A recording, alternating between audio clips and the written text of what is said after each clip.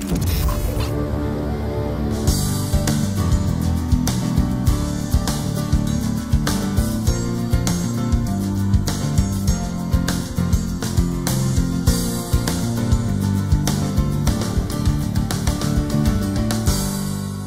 are continuing our study titled The Mind, the Arena of Faith, and it is based on a book written by our very own Apostle Frederick K.C. Price. Now, the last time that we were together, we were truly discussing the armor of God. And there were just certain questions that were brought up in what we had read in Scripture. And we ended up reading, we ended up in Ephesians 6:14 and 16. So turn to Ephesians 6, just turn there, because we need to kind of at least make sure we're all on the same page. So turn with me to Ephesians 6, and we're going to look very quickly at verse 14. Are you there? Just let me know if you are.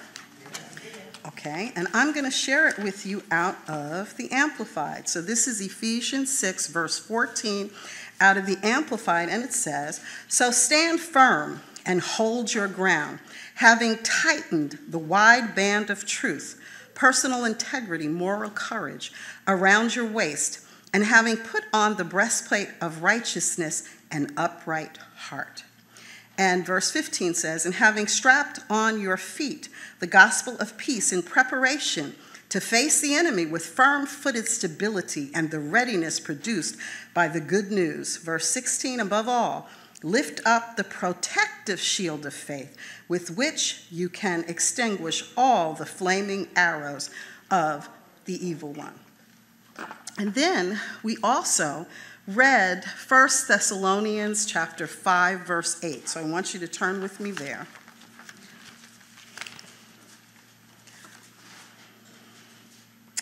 And I'm going to share it with you first out of the Amplified. This is 1 Thessalonians 5, verse 8.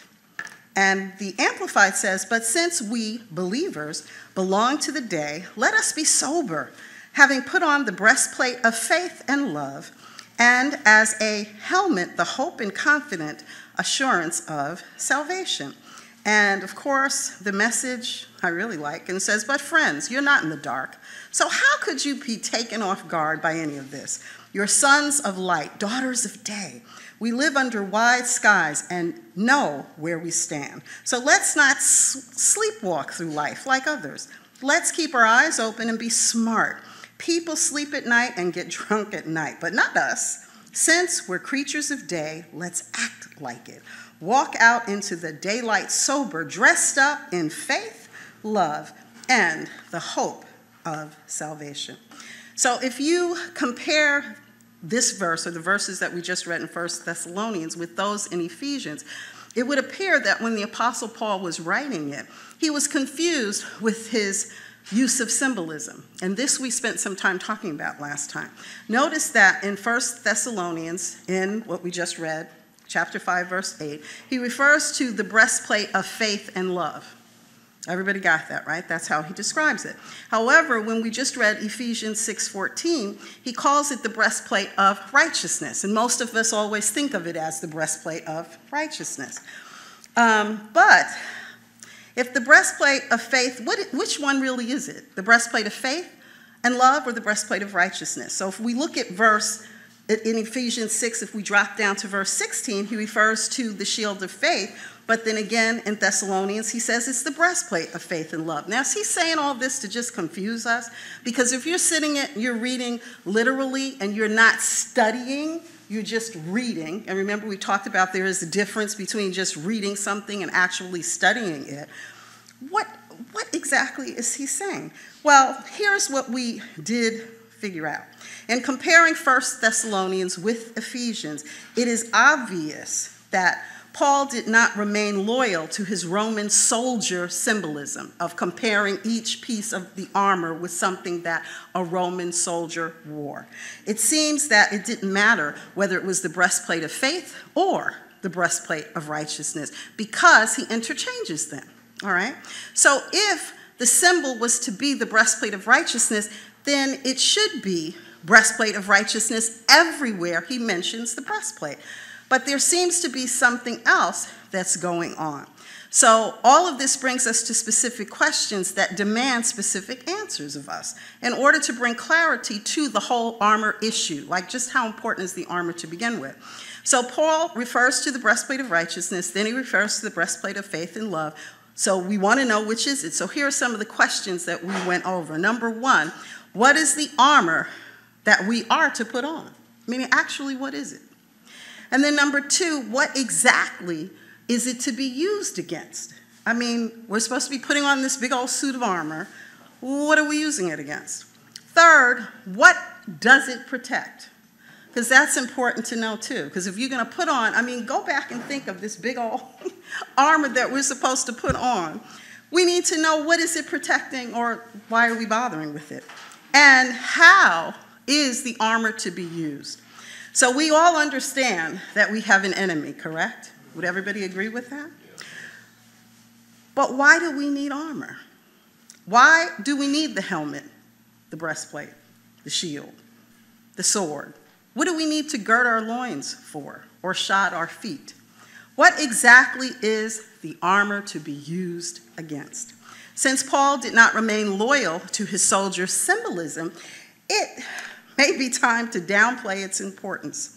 So what we proposed, and we did last time, was a very simple procedure that will assist us in looking beyond the soldier symbolism. This procedure requires us to remove the Roman soldier from the passages of Scripture that we just read in Ephesians. In other words, take out all of the soldier emphasis. And for the sake of clarity, let us remove the terms loin, girt, breastplate, feet shod, helmet, and sword. And let's just see what's left. So we're going to take all that out, and now we're going to read it and see what we have. And this is what it says. Therefore, take up the whole armor of God, that you may be able to withstand in the evil day. And having done all, to stand. Stand, therefore, having truth, having righteousness, having the gospel of peace.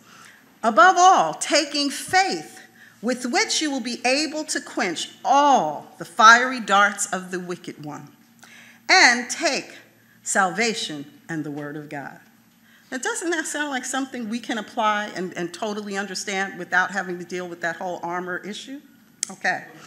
Notice that it says, and this I really like, is that it promises, or it says that it will quench all the fiery darts of the wicked one. How many things are left out of all? Nothing. So we have that assurance that it's going to quench all of the fiery darts. Now turn back to Ephesians 6. And we're going to look at verses 10 through 18. And this I'm going to share with you out of the Message Bible. Ephesians 6, verses 10 through 18. And just listen to this. This is wonderful. And that about wraps it up. God is strong, and he wants you strong.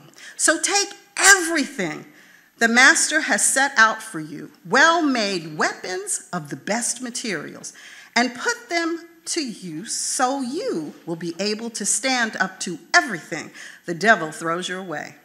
There is no afternoon athletic contest. This is no athletic afternoon contest that we'll walk away from and forget about in a couple of hours. This is for keeps, a life or death fight to the finish against the devil and all his angels. Be prepared.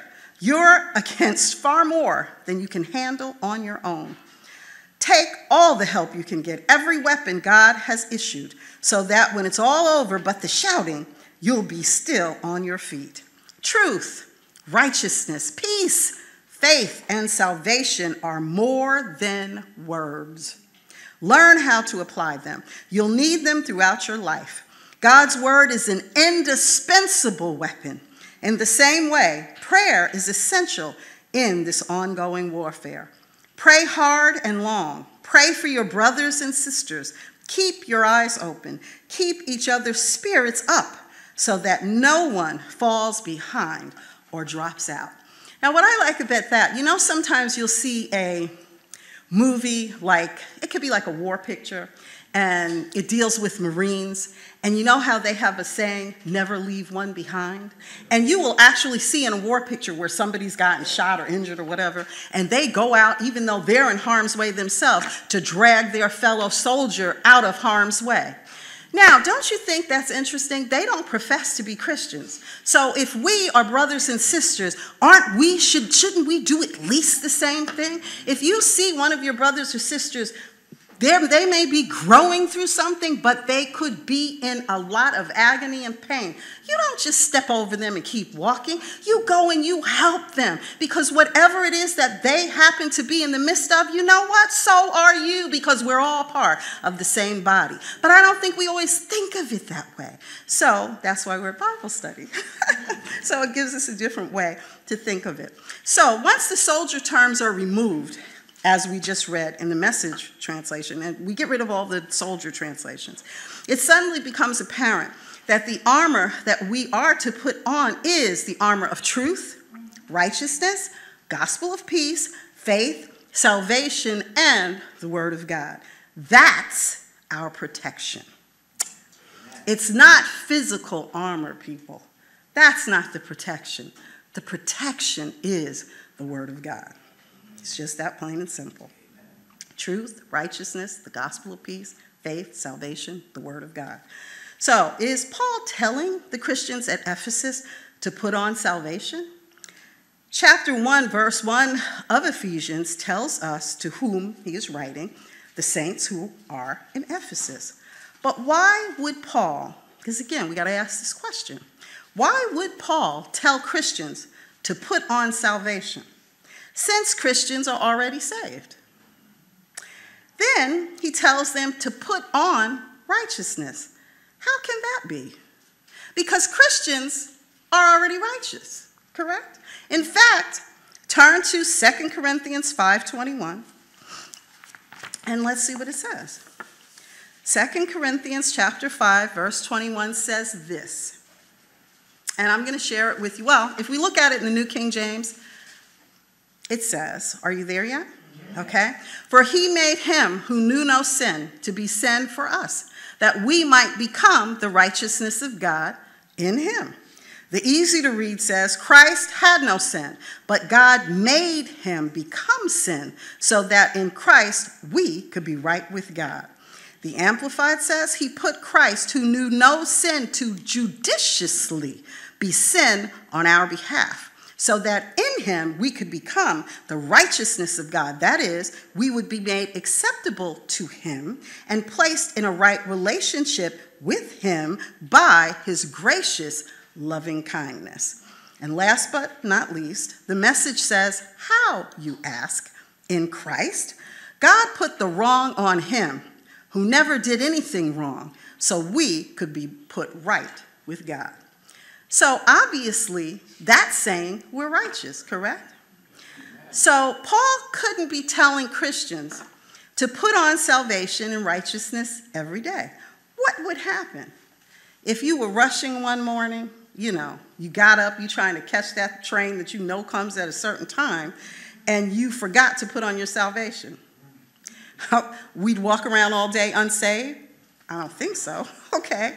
If he's telling us to put on righteousness every day, and we got in a hurry and forgot to put on our righteousness, we would walk around all day unrighteous? Surely he couldn't be saying that.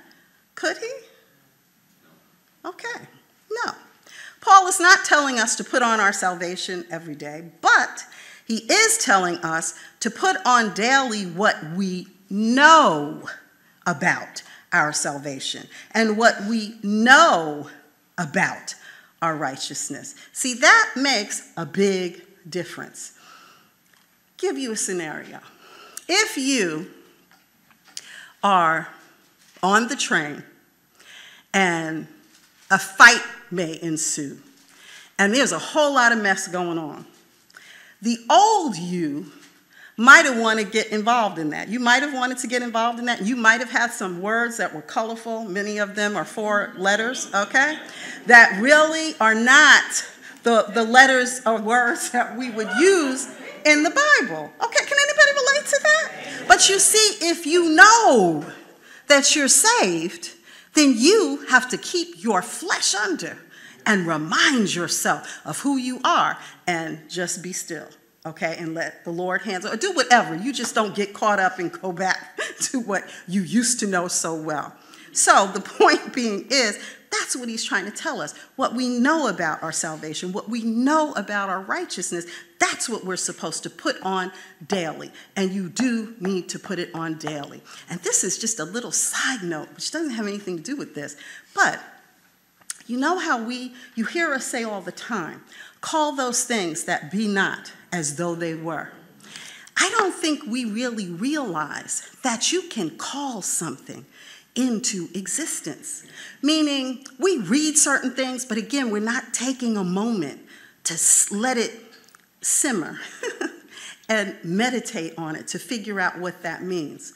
You have to know your salvation, and you've got to call on it, okay?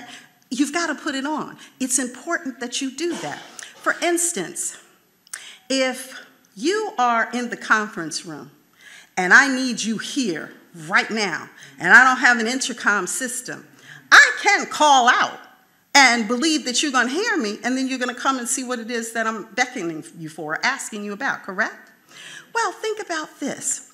You might be in the midst of your body being under attack, and you can't figure out what's going on. The doctors are special, okay, because they may not have an answer for you either, but you can call healing to come forth. You can call whatever it is that you need to come forth. Whatever you are in need of, it's in your mouth. Call it forth and expect that it's going to happen. Now again, that's a side note, but I still think it was good. Thank you, Holy Spirit. I liked it. I think it was good. So anyway, back to this. Turn with me to Hosea 4, because this makes sense. Go to Hosea 4:6, because we already know this. If you don't know what's involved with your salvation, then beyond just being saved, you really don't know enough to be able to be successful in this three-dimensional world in which we live. Okay, it's not enough just to know. It's wonderful to make the decision to be saved. That's great. I mean, nobody's going to ever downplay that. But you've got to go beyond that decision to become a disciple. And in order to become a disciple, you've got to study to find out who is Jesus. It's not about religion, which you've heard me say before. Religion is just another nice way of saying bondage, what you can do and can't do and all the rest of that. That's not what being saved is about. It's about relationship. It's about finding out who your Savior is. What is his personality? What's going on? What does God really want to do for you? What does, if anything, he want from you? You have to find that out. And it's so interesting to me. We'll put in all kinds of time with our friends, with our mates, with somebody we want to be our spouse, all of that. Courtship, we'll go all out for that. We'll put in a lot of work for that. But then we just kind of put our relationship with the Most High God on the back burner, and we don't know that much about him at all. You're hurting yourself. He's already done what he's going to do, and he loves you with a love that's beyond anything that you can compare to. You just don't know. So we need to make sure that we're not destroyed for lack of knowledge. We've got to find out what's going on. So let's go further. What does Paul mean when he says, put on truth, put on faith, put on the gospel of peace, put on the word of God? I submit to you that the armor that we put on is the armor of Bible knowledge, not Bible reading. Because a lot of people get caught up in that too. Okay, well, I got up and I got the devotional calendar that was posted on Facebook, and I read chapter so-and-so and so. I'm happy for you. You can sit up and tell me you read 10 chapters a day. Praise the Lord. What can you tell me that you learned from those 10 chapters? I would rather you tell me that you read 10 words, that you got something out of, that you could apply to your life that made a difference, than to tell me how much you read. There is nothing to... Quality is more important than quantity. That's why studying is more important than just merely reading. Now, I'm not knocking you for reading. Praise the Lord. I'm happy that you're reading. But I want you to just go up another step and literally study so that you understand what it is that you have read. So what do you know about your salvation? What do you know about your righteousness? What do you know about the gospel of peace? What do you know about faith? What do you know about the Word of God? Paul is telling us that if we desire to win the warfare of the mind, which is our thought life, we must put on what we know about our salvation. Then we are to use what we know about our salvation against the enemy as he attempts to destroy us through our thought life, because we already know that's where he starts his attack, because he has no authority over your physical body. He could try, okay? But you know what?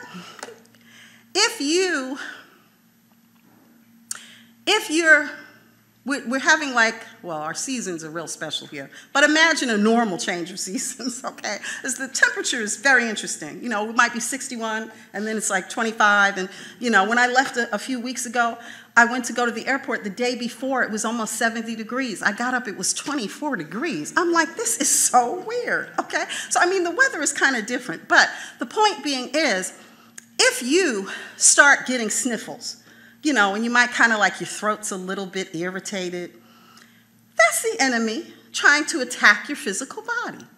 Now, it's how you react to that. If you sit up and turn on TV where they're going to have Vicks commercials and all kinds of, you know, tissues, special tissues for the season, and everybody in the world thinks you need to get a flu shot and a pneumonia shot now. I didn't even know they had that. But they have all this stuff. And if you're over a certain age, like many of us are, you needed to be running down. They give them out to you free. Think about that. See, anytime the enemy is giving me something for free, or in this world system they're giving me something for free, I question it. Okay, that's the first thing. But here's the point. With your little sniffles and your little throat that's a little, you know, how do you think about the situation? Do you sit there and start thinking, wow, I probably am coming down with a cold. You know, the temperature just changed. It was a little chilly. Oh, my goodness. Now, you might not have even said it, but you're still thinking it, which means it starts where? In your thought.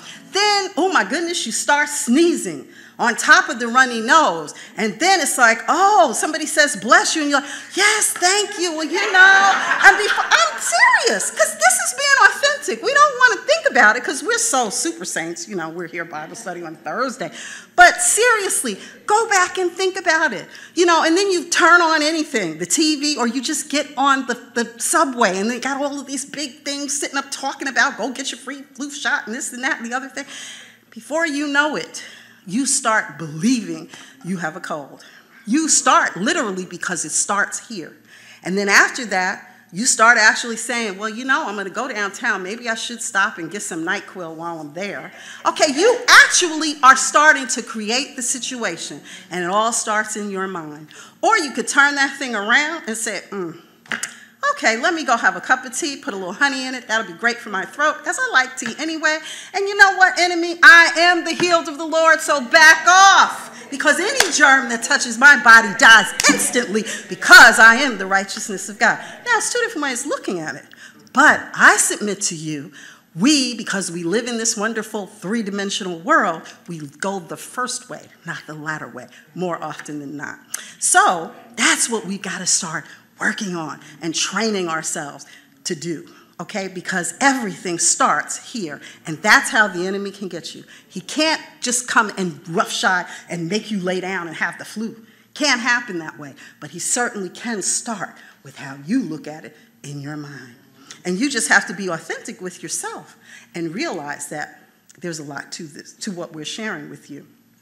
So, when you put on what we know about all of these different things that we're talking about, when you use your knowledge of all of these things properly, you will not fall prey to the wiles of the devil.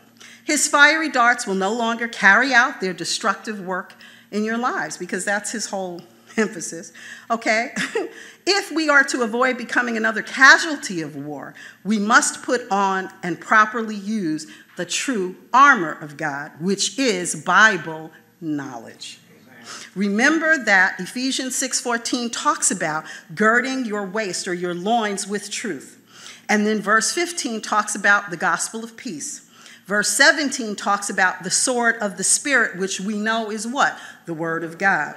But what's the difference between the Word of God, the gospel of peace, and truth? Right, there is no difference. It's all the same. It means truth is the Word of God. God's word is truth. And the truth is the gospel of peace, because it's the good news, what? About the truth. It's how well we use what we know about our salvation, about our faith, about our righteousness, about the gospel of peace and the word of God that determines whether we win or lose this warfare that Paul keeps talking about. We already know that God always wants all, and we already determined nobody's left out of all, right? So he wants all of us to always win.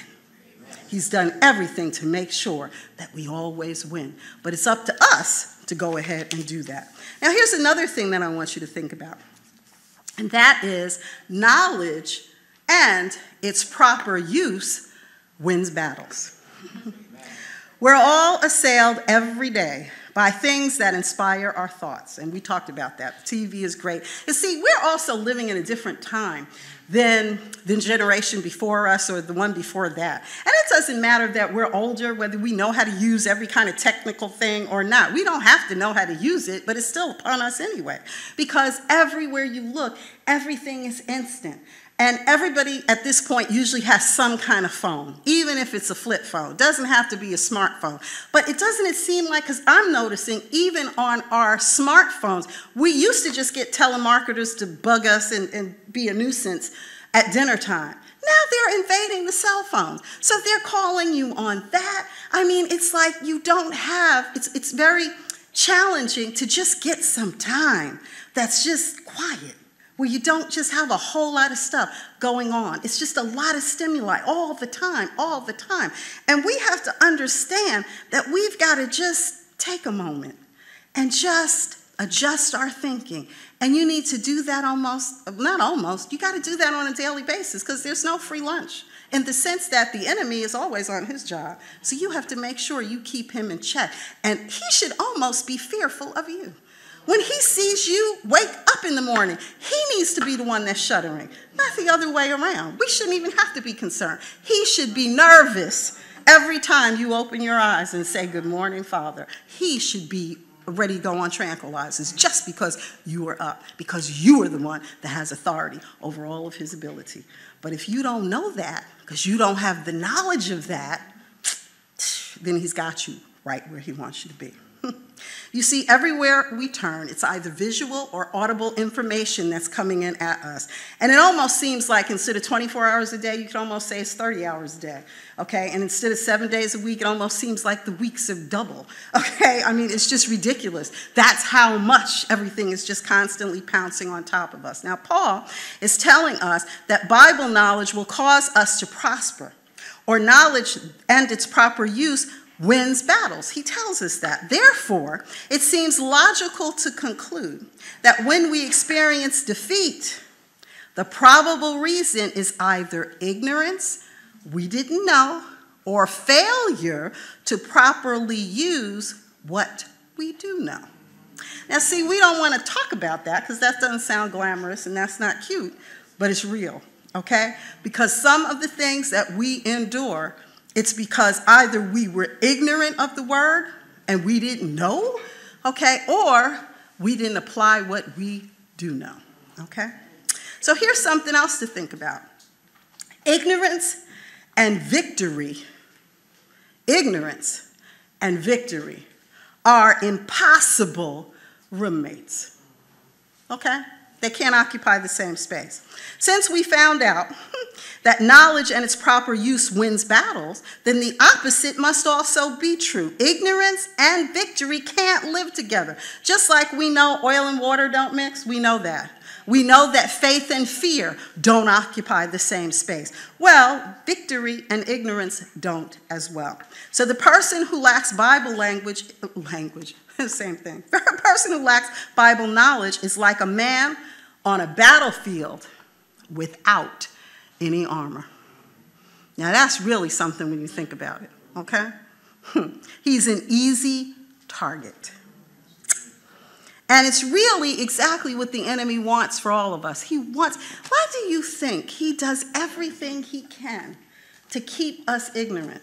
Why do you think there are so many churches, even to this day, where the person, the pastor or teacher, whoever, will get up and give you a text, which I've always thought was very interesting. But anyway, give you a text, they'll read a verse and put the Bible somewhere and then go off into whatever they're going to share. Now, a lot of times they're sharing things that pertain to the Word. A lot of times they're sharing a lot of things that could pertain to all those commercials that come on TV, so that you get all excited and you think you had a wonderful show, like this was Showtime at the Apollo, and you can go home and still be sick and have all kinds of problems all week for you to come back and repeat the same thing. And the enemy lets these churches go on. He is happy for them. They can be full to the brim because they are supporting what he wants. Because if he can destroy people, why not? That's a great way to do it. Which is why we have to understand that and don't fall prey to it. But it's up to us not to. So again, Hosea 4:6 tells us, my people are destroyed for lack of knowledge. And I think that that word destroyed is a very good word. It doesn't say that my people are set back for a lack of knowledge. It doesn't say my people are disappointed for a lack of knowledge. It says they are destroyed. And that is a serious word. God Almighty, the Heavenly Father, is giving information about his own people. He's not giving us an evaluation based on people other than his own. I mean, knowledge and its proper use wins battles. God says, look at it this way. If I am defeated in life, then either, number one, I am ignorant, meaning I don't have any knowledge. Or, number two, I'm disobedient and not doing what I've been told to do. The Bible says, in the beginning, God created the heavens and the earth. We all know that. Doesn't that tell us that God had to pre-exist the creation? Because, I mean, obviously, how could he create it if he didn't pre-exist? If he didn't exist, he couldn't have created anything.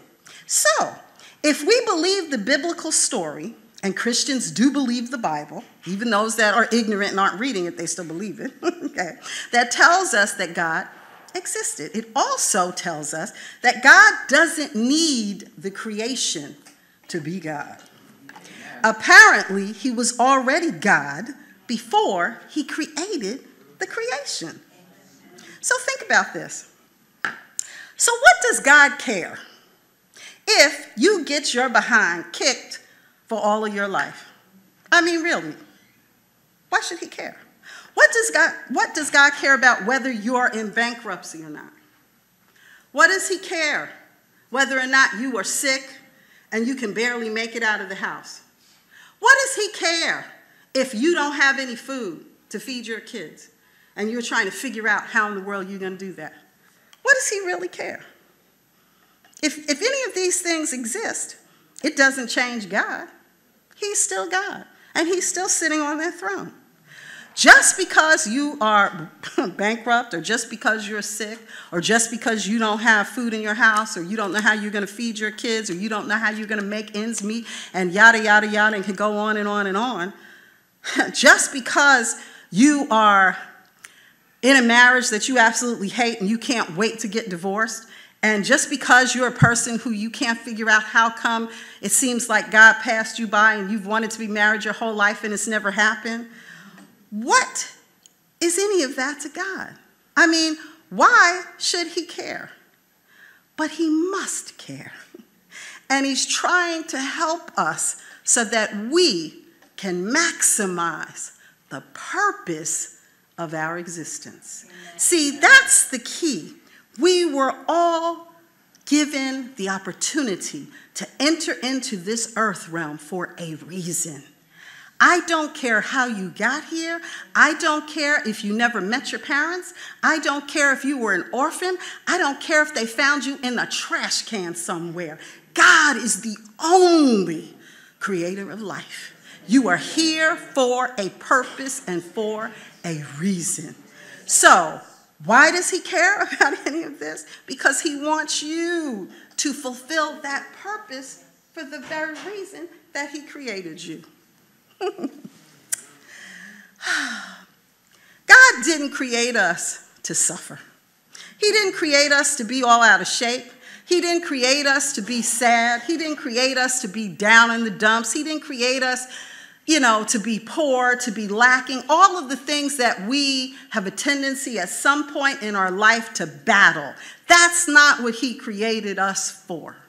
I mean, it's funny, and I shared this with somebody else, but I was having a conversation, and it was funny because I was having this conversation. I just had it with my husband coming in, and we were talking about something totally different. But I said to him, I said, I just know. I know like I know my name. When I made my entrance into this earth realm, I was meant to be loved. I was meant to have plenty of anything and everything that God wanted me to have. I'm not meant to be poor. Meaning some people, maybe they're okay with it and they think, all right, this is the lot in life I have. And I never even thought that. I mean, and this isn't even anything that my parents told me or anything. Because I grew up, think about it. I thought I was saved and wasn't even saved. So obviously there was a lot missing. Okay, but I just instinctively knew that I'm just supposed to have all that God wants me to have. It's just in me. So I'm not going to stop and I'm not going to quit until I get all that he has for me. But the thing is, he wants me to have it. So, it just makes sense. It makes perfect sense to me. And you know what? As much as I think I am one of his favorites, I know he wants all of you to have it too. So he wants all of us to have everything. It's not just me. He really wants all of us to have it. But the thing is, we have to know that. We have to know that. So, if our minds aren't straight and they're all out of whack because we're trying so hard to make it in this thing called life, and we don't take the time or find the time to study the word, to see what he has for us and wants us to have, all of that's on us. It's not on him. But if we don't understand that knowledge wins the battles, then we're always going to have problems. Because here's the thing that you have to think about. God is seated where? On the throne. He has already done everything that he needs to do for us. So if there is anything that you are believing God for, if there is anything that you genuinely in your heart want and you want to achieve and you want it in your hand, he's already done it for you. All you have to do is get the knowledge through the word and operate. You hear them say, work the word. And, when you're first coming along as a baby Christian, or at least for me, I was like, work the word? What does that mean? I know how to work a job. I've been doing that. Okay? But I'm serious. These aren't things people talk about. But I didn't know. What does it mean, work the word? It means find out what's in the word. And then, like we said earlier, put on your knowledge of that word and apply it to your life. And then you will see that you can win because he's already done everything for you. And I love that. So we already know that he said that my people are destroyed for lack of knowledge. The word destroyed is a combat term. Just like I said before, if they use the word destroyed, it indicates that a battle was waged and somebody lost. Now, there's another revelation that we need to think about. So turn with me to the book of Isaiah. And we're going to look at Isaiah 5, verse 13. Isaiah 5, verse 13. And let me know when you're there. Okay, great. So, if we look at this I'm going to read it out of the Expanded Bible. And it says, because if we just read it in the New King James, which is wonderful, it says, therefore my people have gone into captivity because they have no knowledge. Well, the expanded says, so my people will be captured. See, I like that even better, okay? They'll be captured and taken away, be deported, go into exile, captivity, because they don't really know me or lack understanding. All the great people, their nobles, men of honor, will die of hunger, and the common people, multitudes, masses, will die of or will be parched with thirst. If we look at it in the contemporary English version, it's shorter and it says, and so his people know nothing about him. That's why many of you will be dragged off to foreign lands. Your leaders will starve to death, and everyone else will suffer from thirst. And the Amplified Classic says, therefore, my people go into captivity to their enemies. That's what it means to go into captivity, without knowing it, and because they have no knowledge of God. And their honorable men, their glory, are famished, and their common people are parched with thirst. Hosea tells us that ignorance can cause our destruction. And now Hosea tells us this now. Isaiah is telling us really the same thing, that ignorance can take us into captivity. That's really dangerous when you think about it. I mean, because I like how it says in the expanded that we can be deported and go into captivity. In other words, you can be so ignorant that you don't even know sometimes what you're doing. Meaning, you're not thinking about it. You're just kind of like going along with the crowd. And you're not, and I'm not saying you're doing it on purpose. You're just not really stopping to think. And it affects everything you do. Like some people, and there are some believers who feel like, well, I don't like who was up for election, so I'm just not going to go and vote. Because why should I bother? Now, even though I know that I'm supposed to pay attention to the law of the land, which has given me the ability to vote, I'm not going to go vote. Or I'm just going to go and pull the lever for this person because this person, I don't know, they say they're not against abortion, so that's okay, so I'll pull the lever for them.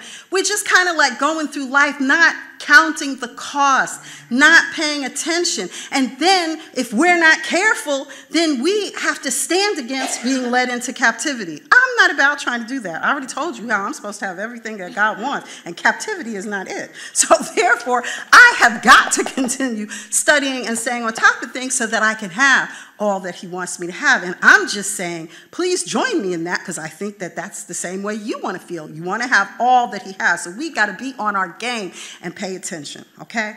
This indicates that the person who lacks knowledge of the truth of salvation, righteousness, and faith will allow thoughts into his life that, if accepted, will lead to captivity and destruction.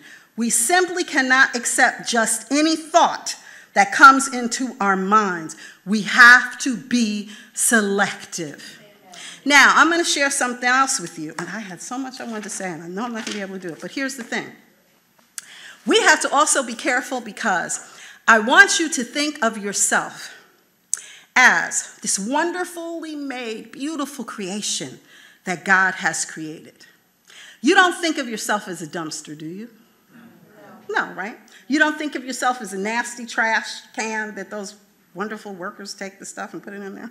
Okay, you don't think of yourself that way, right?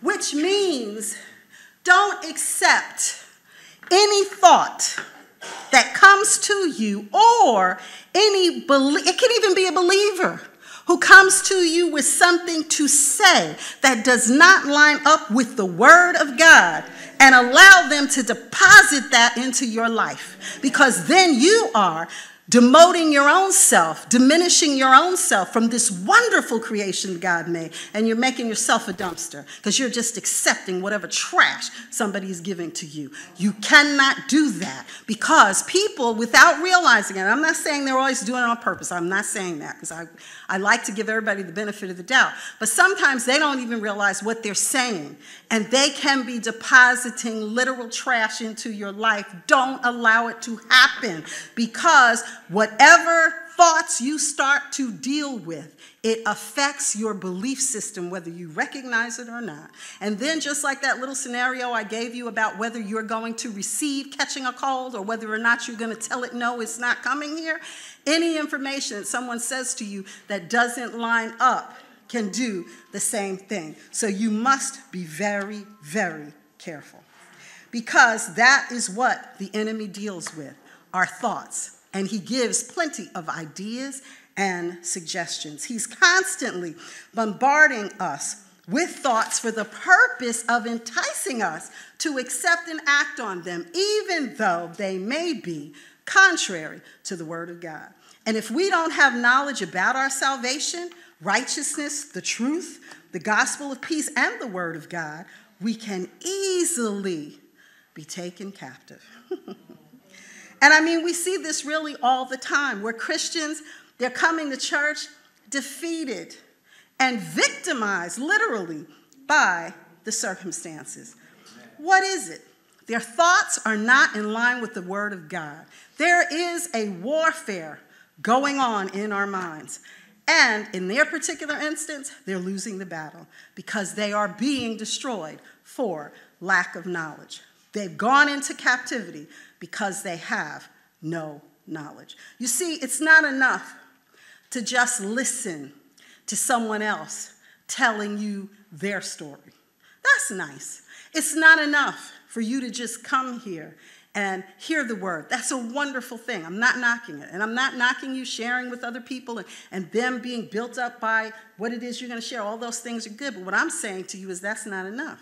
Because you see, it's wonderful. You know, sometimes we sing the songs, let the weak say I am strong, let the poor say I am rich. All of that's beautiful and it's good, but you need more than that. I need to understand when it says, let the weak say I am strong. Where does that say that in the word? That sounds nice. Is it a poem? Is it something that Emily Dickinson wrote? Or did the word of God say that? Because it doesn't say anywhere that I can stand on what Emily Dixon, whatever, anybody. It doesn't tell me I can stand on somebody else, but it tells me I can stand on the word. But if I don't know that to be true for myself, then I'm just getting what? Hearsay. And I'm sure any place that we go, even in courts of law, correct me if I'm wrong, hearsay doesn't mean anything. They want evidence of what's going on. The word is our evidence, not somebody else's hearsay. So you need to know for yourself what the word of God says. You can't just be sitting up listening to that. That is just not enough. Okay, so what is it? Many people are being held captive by their own out-of-control minds. They're captive to so many things. They're captive to drugs. They're captive to alcohol. They're captive to cigarettes. They're captive to sex. I know people don't want to talk about that. They're captive to all kinds of weird, crazy, destructive things. But it all starts where? In the mind. Where does the suggestion come from that a person who's a junkie wants to go somewhere and meet the drug dealer to get a fix? Where does that come from? It starts here first, okay? Where does the whole thing, even, you know, they have movies about this. Where did the whole expression of booty call come from? You first have to think about it. It doesn't just jump on you, okay? So the point is, it's a thought that starts. But here's what I want you, now we know all of the illicit, weird stuff. We all say, oh, no, that's not us. We wouldn't think of that. We're believers, you know, we don't think of booty calls, and we're not going anywhere to ask for fixes. We're not doing that because we're members of Crenshaw Christian Center, New York. Praise the Lord. But, okay, you may be a person who's sitting up, and you may have wanted to be married, and you can't figure out, why hasn't that happened yet? How come I'm not getting anybody to call me for a date? I mean, I do everything right, I think. How come that's not happening for me?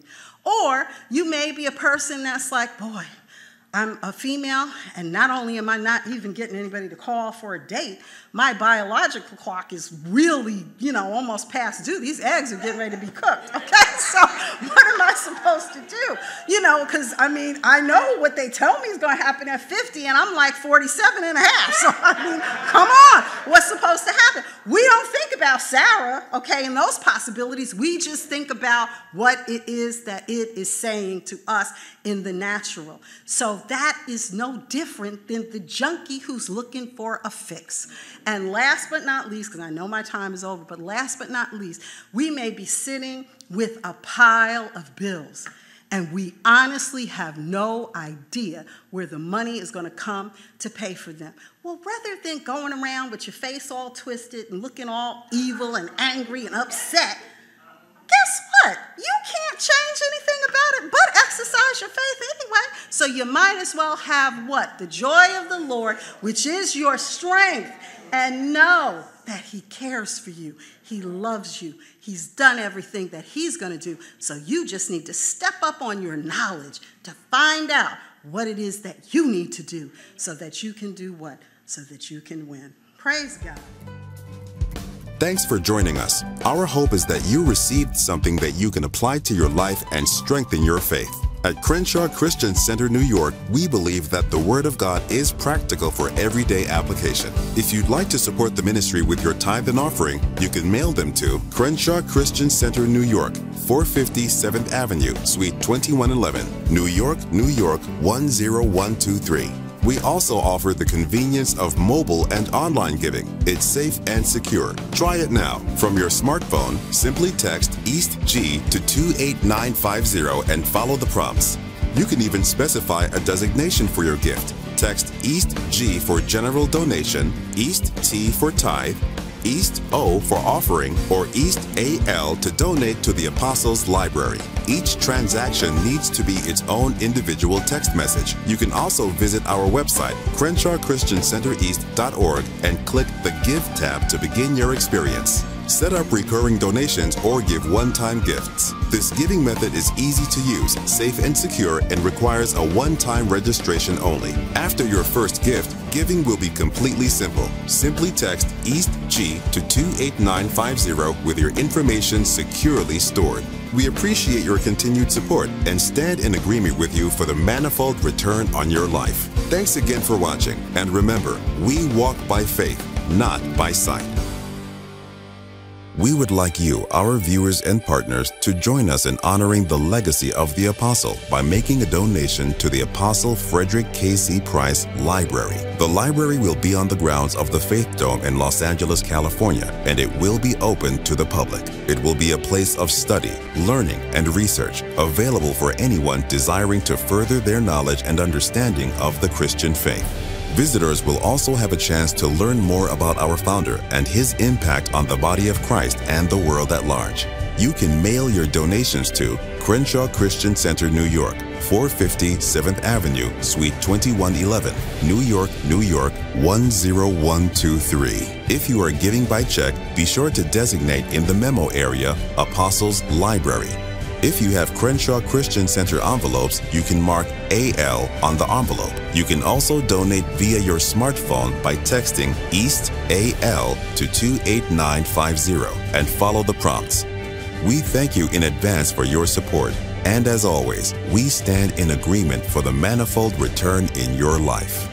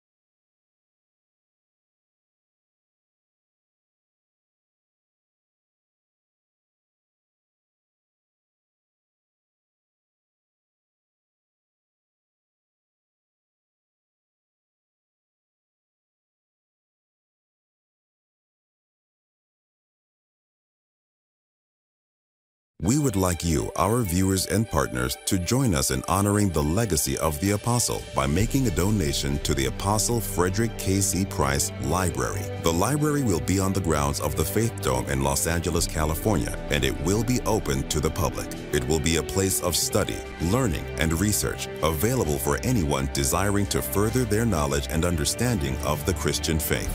Visitors will also have a chance to learn more about our founder and his impact on the body of Christ and the world at large. You can mail your donations to Crenshaw Christian Center, New York, 450 7th Avenue, Suite 2111, New York, New York, 10123. If you are giving by check, be sure to designate in the memo area Apostles Library. If you have Crenshaw Christian Center envelopes, you can mark AL on the envelope. You can also donate via your smartphone by texting East AL to 28950 and follow the prompts. We thank you in advance for your support, and as always, we stand in agreement for the manifold return in your life.